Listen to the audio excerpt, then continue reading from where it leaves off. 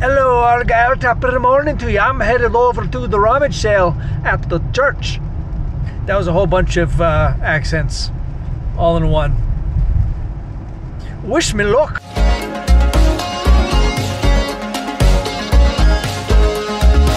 Well, hey there folks, and welcome back to the utter depths and despair of all of YouTube's. I am here on my way on this rainy day. You know who doesn't care about the rain?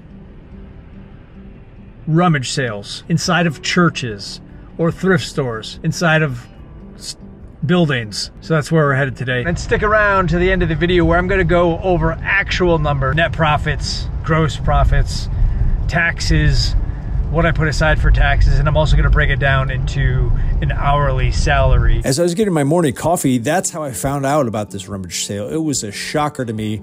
I went over to the church where it is. It's 9:09. I am 9 minutes late. I need to get inside. First thing I see are these free boxes of hangers. Who needs this many hangers? People with big closets. I see a bunch of people here. This was unexpected. I didn't expect so many people, especially when they know I'm here to buy everything. They shouldn't really be here. It's all for me. When I'm looking at the media, I'm pulling out stuff, looking for brand new things that are sealed in the box in obscure titles. That's what I do whenever I find these racks. So I'm searching here. I did find a cool DVD. It sells for 30 bucks. I paid $1 for this, so I'll end up making a good $18, $19 on that. And then I found this 3-pack, again, selling this on Amazon, sells for about $28. I paid $2 for this one, so I'll make about $15. Today, this is my first official rummage sale of the year, believe it or not. I have been working on Saturdays and Sundays. My work week for my other career is Monday, Tuesdays off, when all the good garage sales and rummage sales seems to be happening on the weekend, so I haven't been able to make a single one until now, and it's already May. I feel like the year is over. Let's get to it. I love the word rummage. It sounds like it's from like old English, back from Britain, back in the 1400s. Like, I'm off to a rummage sale. Hello, Argyle, I'm off to the rummage sale. Well, hello, Argyle. Well, hello, top of the morning, Argyle. It's probably like more Irish than English. Down at the church. I'm skimming through these books. It's fiction, a lot of modern fiction. Not really anything for me. I'm looking for maybe some Harry Potter books to complete a set, but nothing much. I did find this Field Guide to the Birds, 1947 edition. There's a little bit of shelf wear, but when I was looking at comps on eBay, this book was in better condition than a lot that have sold, and it only sells for about $15, $16, $17, but I only paid $1 for this. Crisp pages, strong binding, has a great picture, so I picked that up.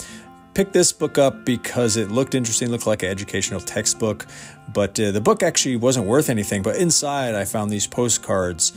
Keith Haring, I think, is the artist name, and he's pretty popular. These are vintage postcards that aren't used from the 90s. I looked these up and found, Keith Haring is the gentleman's name. And I think I get like 35 or 40 bucks for all these postcards. So that was a fun little find. I found this Poopy Head game. Never saw this out in the wilds. It's only worth $12 brand new on Amazon. So no, if you see that out in the wilds, don't pick it up. It ain't worth shit. Then I find this Cashmere Bouquet. These are vintage soaps. And why people buy these things, you might wonder, why would somebody pay 30 to 35 bucks for these vintage soaps? But as we all do, we all like the products that we use, and these are long discontinued. So people are still looking for them online, and they pay a premium for stuff that they really like. I found this. It is a partially used perfume bottle of Amazing Grace made by Philosophy, and it sells for like $30 to $40 brand new. However, this one is used. If you go to sell this on eBay, it won't give you the option to sell this as used in the perfume category. You actually have to go to the collectible perfume section to list this stuff. So keep that in mind.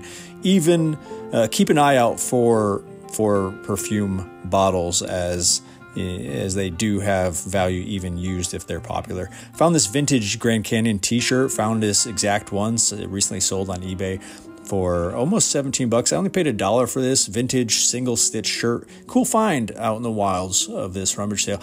Look through these coffee cups. I'm pretty much looking just for like Starbucks mugs or some other things that might catch my eye with cool artwork, or maybe some old Fire King type glasses. There wasn't anything interesting in this. If you see something that I missed, let me know.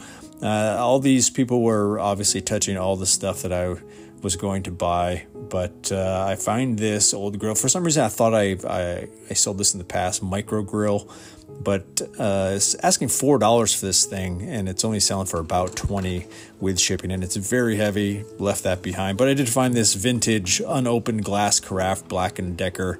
Only $2 for this, and I was shocked. This sells for $35 to $40 on eBay. So I picked that up. Pampered Chef, obviously a great brand. Anytime you see Pampered Chef, look it up. $4 for this used pizza stone. I saw how used it was and actually just thought there's no way somebody would be interested in a used pizza stone. But I looked it up and I was actually surprised. I learned this. People are still paying $20 to $35 with shipping for used pizza stones. So I picked that up for $4. Then I find this Sony CD player, and some of these have real value. I wasn't sure, but I definitely wanted to check out this like handheld boombox type thing. And it was asking $8. They say it works. I'm taking their word for it. I mean, we are in a church. We all know what happens if you lie inside of a church. So I took their word for it. It sells for about $45 with shipping. Then I found this little bucket to truly go through these rummaging, get my hands dirty. It doesn't sell for much. I think brand new I can get about $10, and it was only $1/4 for this vintage Panasonic camera strap. Then I find this cool 80s retro style Micronta. I'm not sure how to say that digital clock, but it sells for, prices were all over the place, $15, $20, somewhere less than $10. I didn't know what to do. I was confused. It was like I was just born into the world yesterday. I left it behind. They were asking $4 for it, and I didn't pick it up just because I wasn't certain on the price, but it still looked pretty cool. But look at all this stuff. It's beautiful. I don't want any of this. It reminded me of how magical reselling is and how lucky I am to be here and find junk that people don't want and turn it into money in my pocket. Then I find this Excalibur handheld game. Handheld games are always, no matter the brand, look them up. You'd be shocked. This one didn't have a lot of value. It was kind of all over the place. $8 with shipping. $20 with shipping. Again, it's another thing I left behind. Found all these bags of toys. Bags of toys I love finding because usually there's some hidden gems within. However, all of these bags, even though they were only $1/4 or 50 cents a piece, these are all like Burger King and McDonald's toys. And I just left all of them behind. Even if I bought all of them, it's a possibility to lot them all up for some decent money, but I didn't want to deal with all that, so I left them behind. I did find this jacket. Stearns Drywear has this cool real camo look. Paid $2 for it. Makes this cool sound.